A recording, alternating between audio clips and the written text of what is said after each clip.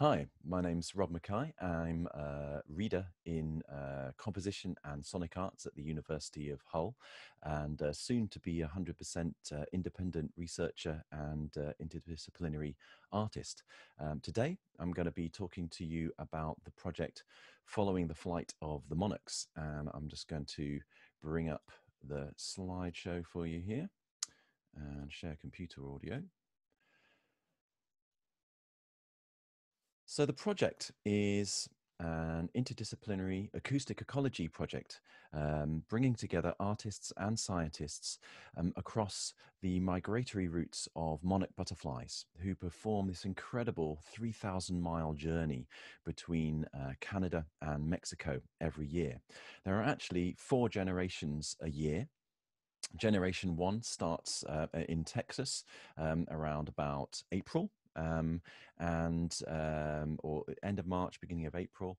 Then Generation 2 flies up to the north of the United States, and they start to sort of propagate across the states. And then Generation 3 gets into Canada. And then it's Generation 4, which does this amazing journey. They only take about 6 weeks.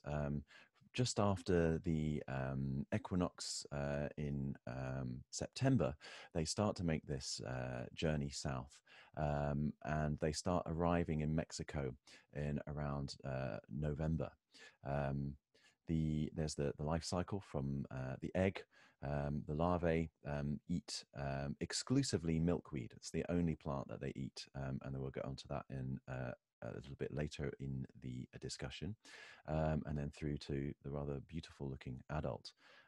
This is one of the pupae. I just think they're amazing, that sort of gold seam, really quite beautiful.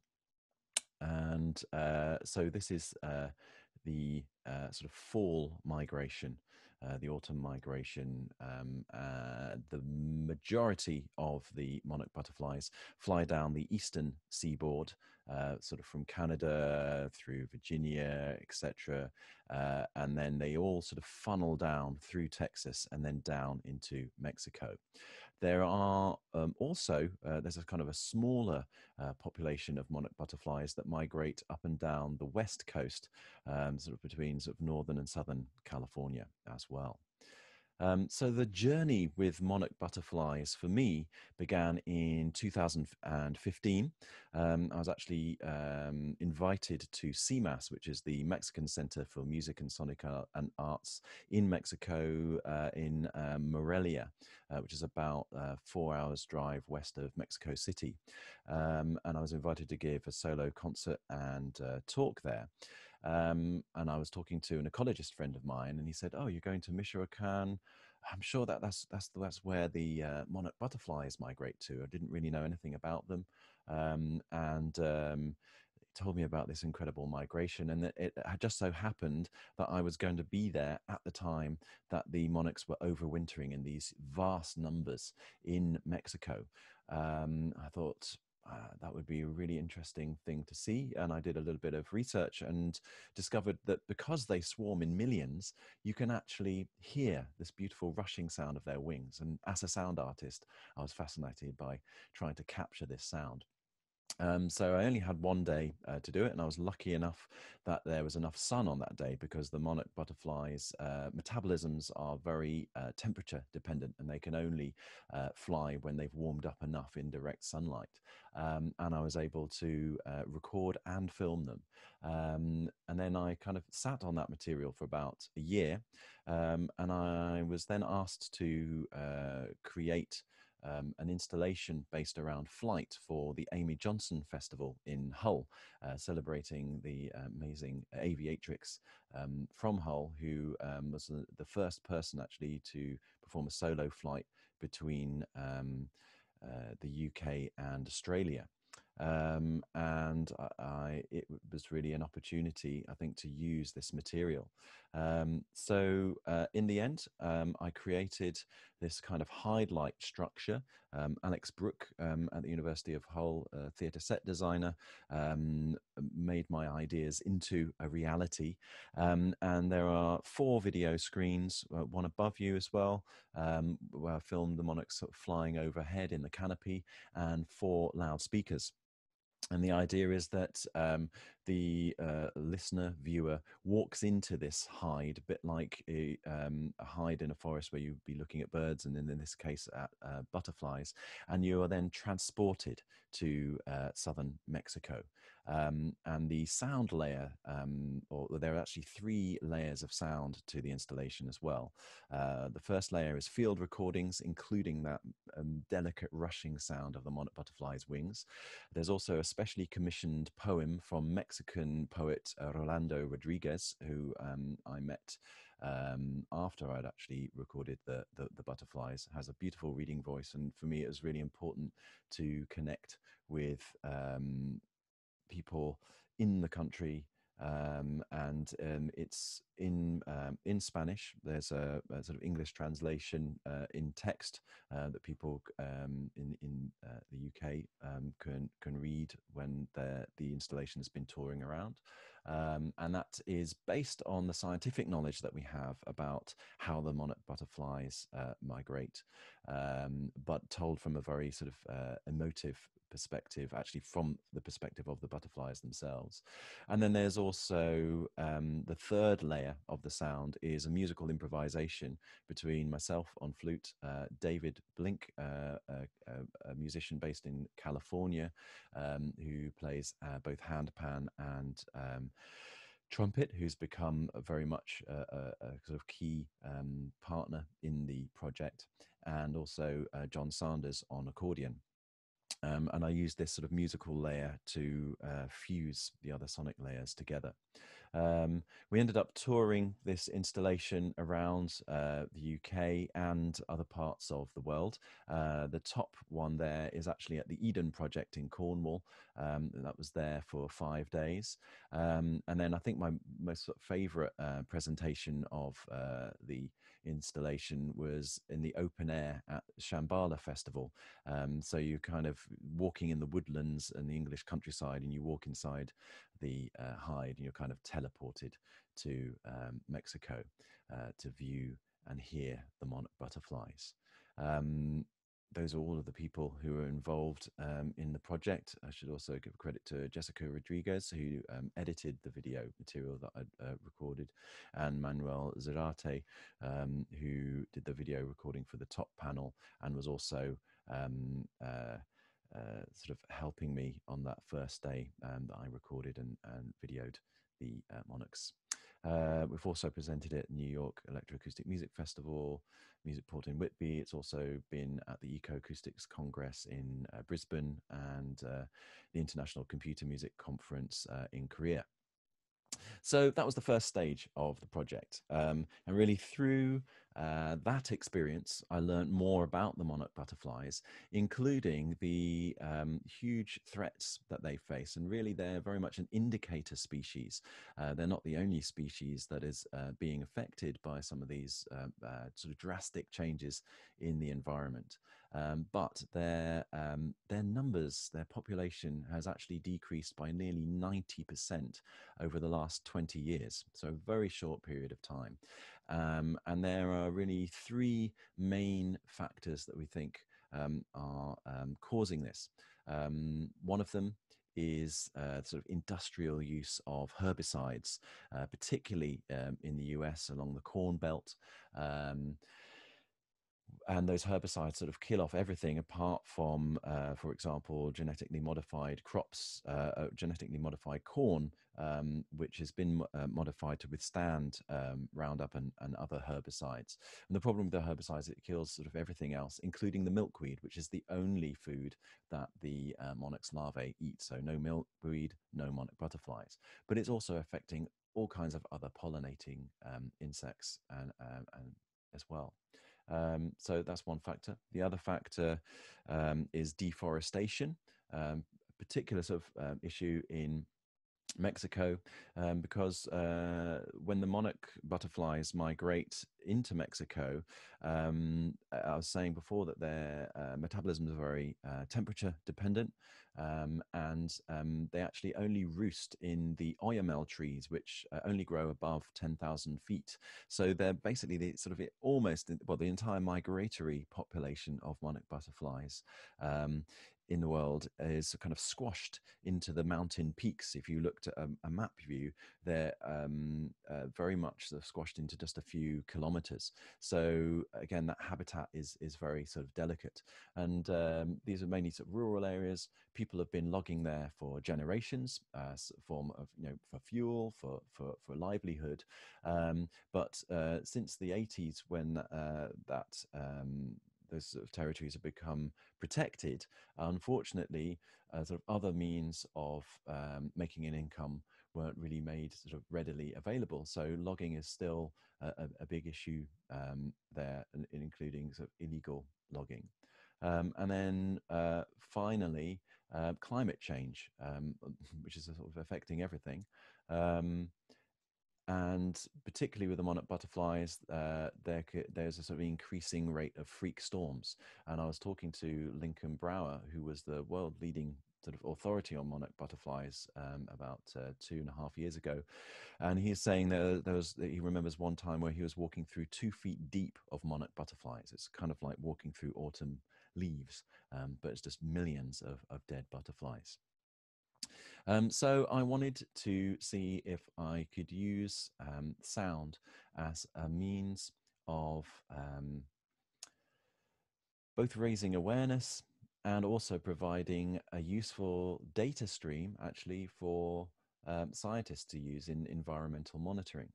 And certainly the field of ecoacoustics, soundscape ecology, um, is a sort of increasing area that is being used in interdisciplinary projects and sound, and the sort of holistic approach to looking at the relationship of sound in an overall environment can be used for environmental monitoring. So obviously you have R. Murray Schafer and the group of early acoustic ecologists, including Hildegard Westerkamp and Barry Truax, who started to use sound and listening as a means of gleaning information about our environment, and at the same time viewing the soundscape as a kind of evolving composition. And more recently, the work of Bernie Krause and the area of ecoacoustics. Bernie Krause had a sort of career as a musician, session musician, played with bands like The Doors, and then got into electronic music. And he had this kind of epiphany moment when he was commissioned to record the soundscape of an island. And he had this moment where he put headphones on and was listening through the kind of lens of the microphone, that he was suddenly opened up to this incredibly rich sonic sort of landscape of that environment. He also got into sound design for Hollywood movies. He did some of the sound design on Apocalypse Now. And then he left all of that, I think, in his 40s, and did a PhD in bioacoustics and started working for the Forestry Commission. And over the past 50 years, he's been recording environments all around the world. And what he has found within that, partly due to his sort of musical training, is that each organism has sort of found its own acoustic niche within each soundscape. So each organism sort of communicates across a narrow bandwidth of frequencies that doesn't overlap with other species.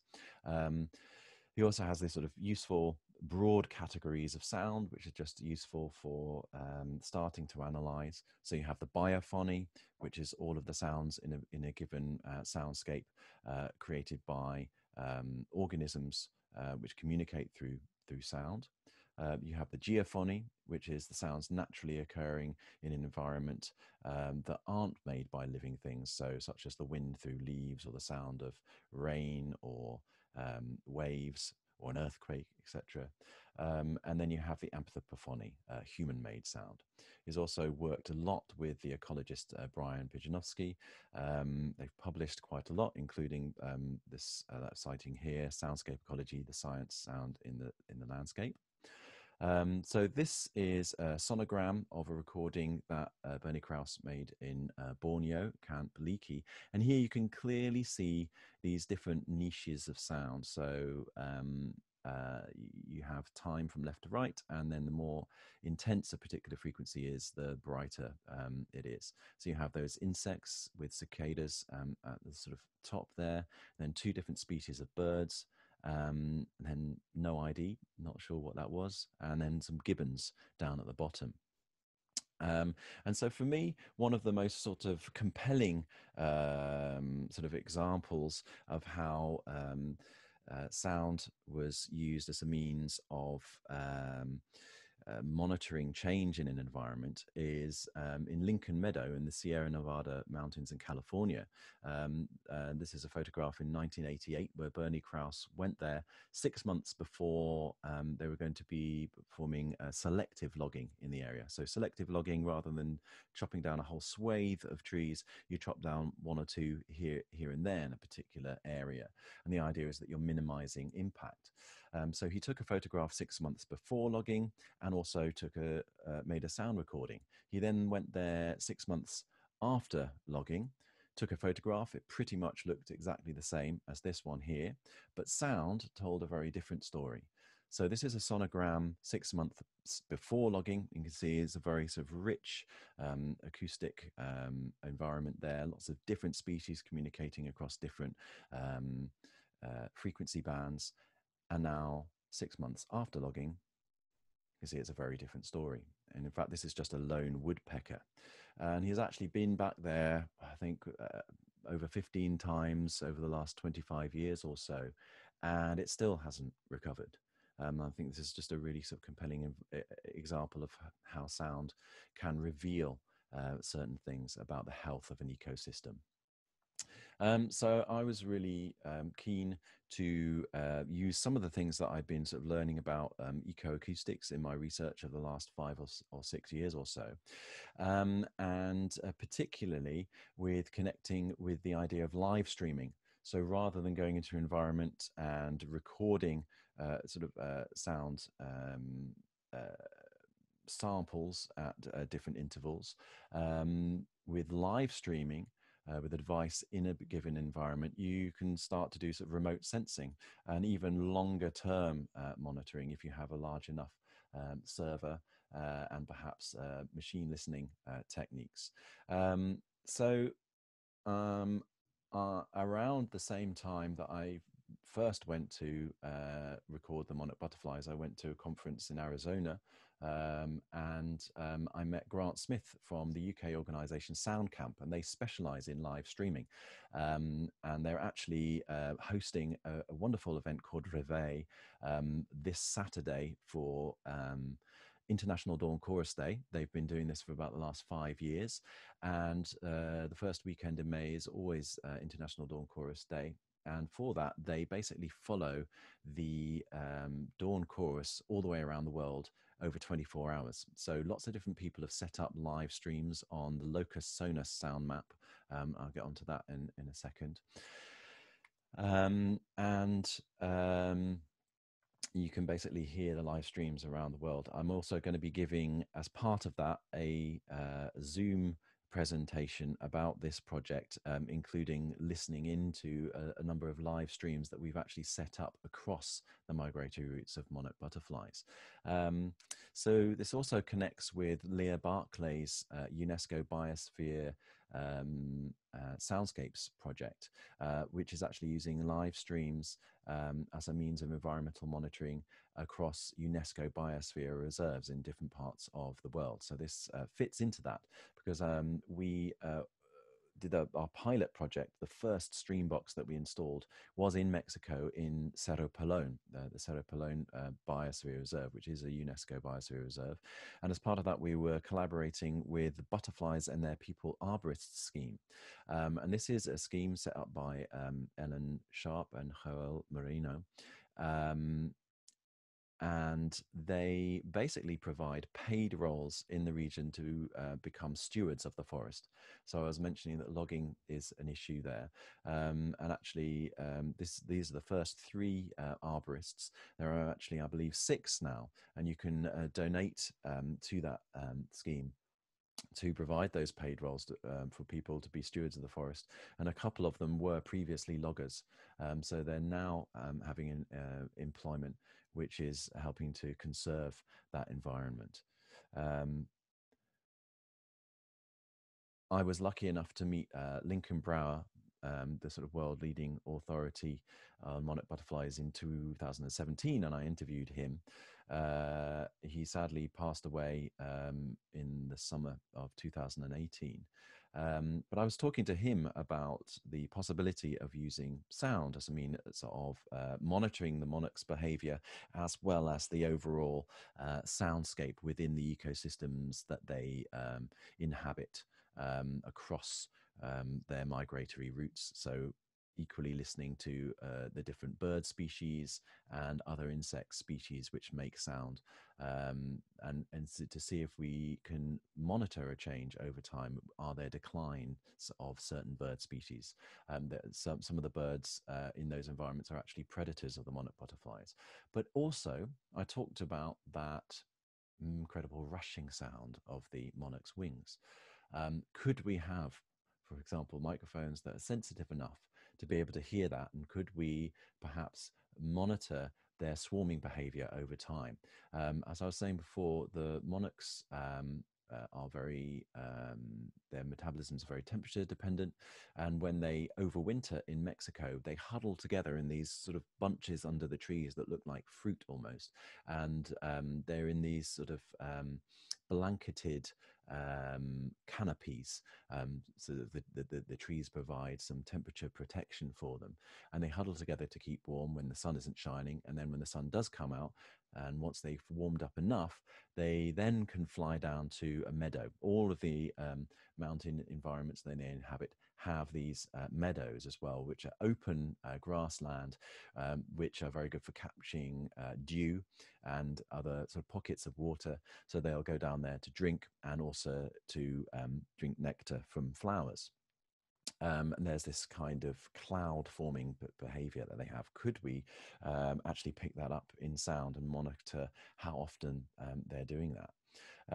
So I went to Mexico and connected with the scientist Pablo Jaramillo Lopez, and also David Blink came back as well. And this is a sound field microphone. And hopefully there you can see this wonderful swarming of the monarch butterflies, and I was picking up the sound of that rushing with the microphone in 3D surround sound ambisonics. So like the Sierra Nevada example, this is a recording I made in the meadow when the monarch butterflies weren't there.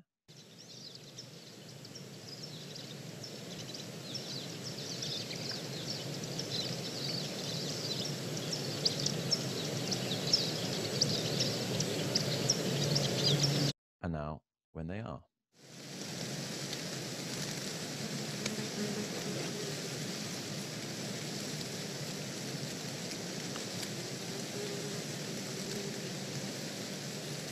Now I'm recording this presentation via Zoom, so the sound quality isn't quite as high as the original recordings, but hopefully you get an idea there, and you could hear that rushing sound of the wings. So those are sort of recorded examples, but at the same time, in the Cerro Pelon Reserve in January 2018, when I made those recordings and did lots of filming, also brought with me a stream box which had been made by SoundCamp, which is a Raspberry Pi computer inside a weatherproof container, a couple of microphones, and we also took a couple of very heavy solar batteries and solar panels, and it connects via a 4G router to a mobile phone network to broadcast the sounds. What we're looking at here is a screenshot of the Locus Sonus sound map, which has been running since 2006, and it is run by the University of Marseille. And all of those pins on the map you can see there are actually live audio feeds, and actually anyone can sign up to it. It's completely open source. You can even use a mobile phone. They have an app called Locus Cast that turns a mobile phone into a streaming device. You have a PD patch or other means of turning a laptop into a streaming device as well, or you can go down the sort of Raspberry Pi route. There's no sort of fixed way of doing this, and it can be very sort of DIY. It doesn't have to cost the earth to make your own streaming station. I'm just gonna stop sharing this for a second because I want to bring up the live sound map now. So this is a tab on here. Whoops, I thought I was on that. Stop sharing again. Share screen. Sorry. Yeah, this is the sound map here. So in 2018, I installed that stream in Mexico. You can see it there. And in September this year, I also installed a stream box at the Point Pelee National Park in Leamington, Ontario. I also took a stream box with me to Virginia. It's yet to be fully installed. It's kind of been put on hold slightly due to the COVID-19 crisis, but I'm working with Kiptopeke State Park and the Coastal Virginia Wildlife Observatory and sound artist Vaughan Garland there. And Vaughan will be live streaming from his back garden, which is a Monarch way station, this Saturday during my Zoom talk. There's also a stream run by Joel Goodwin in Austin, Texas, and we're hoping to set up another box there with Rebecca Quinones, who's a citizen scientist coordinator for monarch butterflies. And we're also collaborating with Trevor Herbert at Jasper Ridge Wildlife Preserve, and that is actually run as part of Stanford University. So we can just quickly listen to Point Pelee here.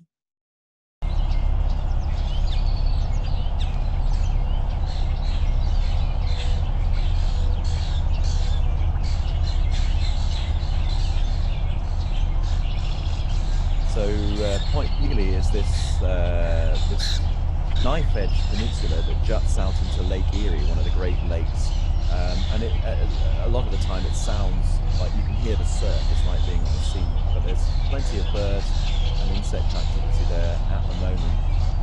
This is actually on the roof of their visitors centre,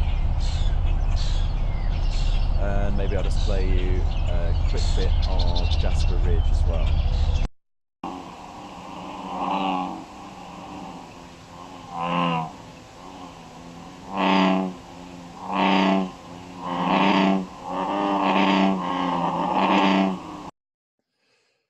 So the idea is that we're making this network of stream boxes across the migratory path of the monarchs. Bring up this one again. There we are. I just want to so there's actually sort of 5 locations that we're installing the boxes at this stage. And the idea is that those can be shared by scientists anywhere or to anyone anywhere in the world, both for sort of gathering scientific data from the sound source, as well as raising awareness about the issues that the monarchs face. So this is Franco Ramirez, who was helping us with sort of find the right location for the internet signal. And we went up on horseback carrying these incredibly heavy solar batteries. We also drove around to begin with around the mountain to see if we could find the right locations. And these are our happy faces. For the first time, we managed to actually get the Streambox streaming and appearing on the sound map. This is what the Streambox looks like inside. So at the bottom there, you've got the Raspberry Pi computer. There was actually a Cirrus Logic sound card. We're now using Focusrite Sapphire, or I should say SoundCamp. So this design is by Grant Smith, and there are two omnidirectional microphones either side of the Streambox there, and it kind of produces a binaural image. So if you put headphones on, you really get a 3D immersive sense of being in the environment. Then you've got the solar battery at the top there, and very much at the top of the image on the right-hand side, you've got the 4G router. And we were searching around for the right signal, and finally we found the right place which had enough sunlight, enough signal, and was actually on the flight path of the Monarchs. And this is it installed with the solar panel. The box is off to the right. That's what the scene looks like from the mountain. This is a list of the bird species that some ornithologists at UNAM, the Autonomous University of Mexico, where Pablo works, were able to identify from a short recording we made from the live stream, which I'll play to you now.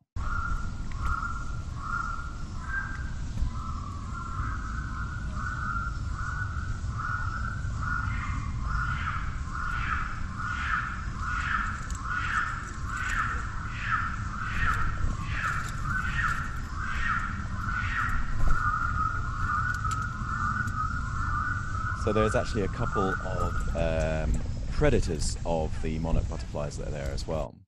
Whilst we were at the reserve, we also recorded ourselves improvising in those environments, and we're actually putting together a sort of DVD or online presentations of these performances. This is David Blink playing hand pan among the monarch butterflies. You can see a lot of them on the ground there drinking the dew.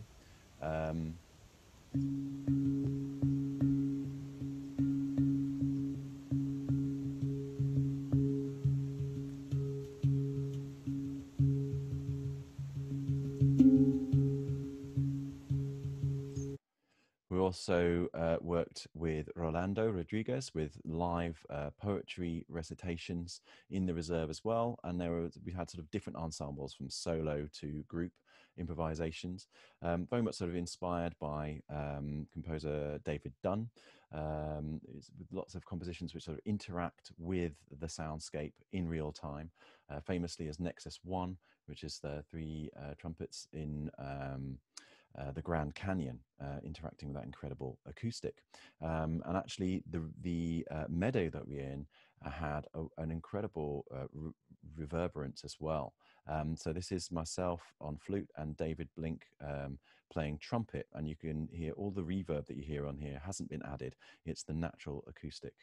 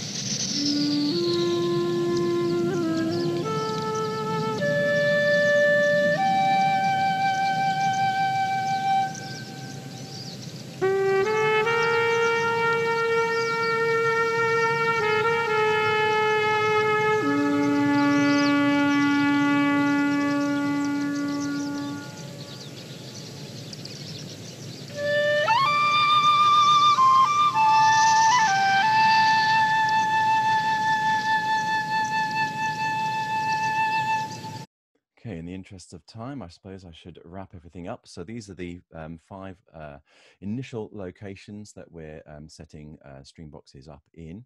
And there's going to be an additional one in Northern California set up by David Blink as well, sort of monitoring that smaller western migration.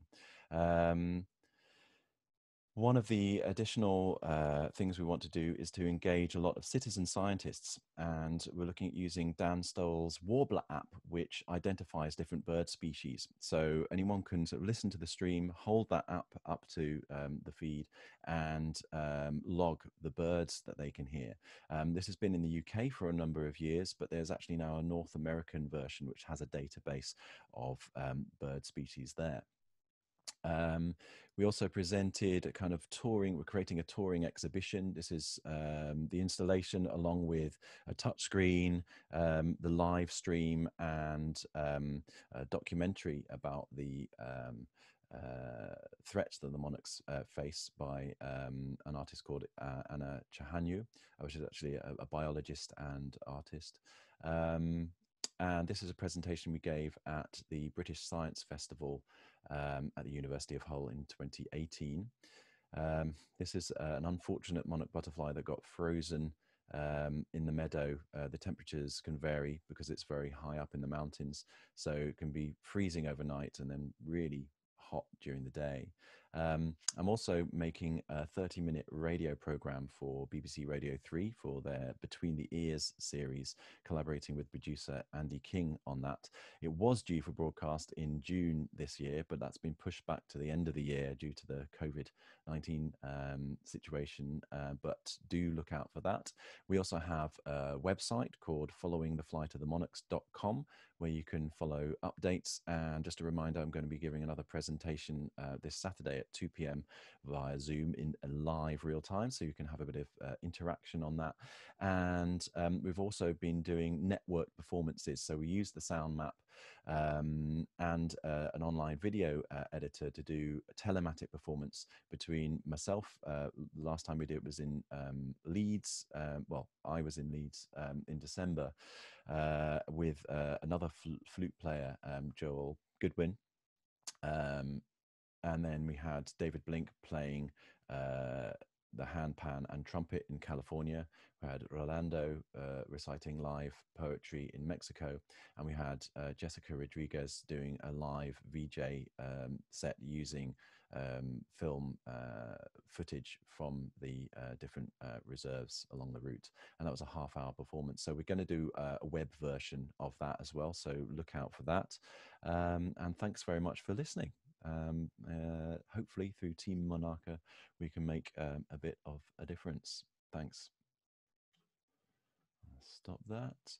And if you have any questions, I'm Rob Mackay on Facebook, or you can email me at robflute2@gmail.com. Okay, thanks very much.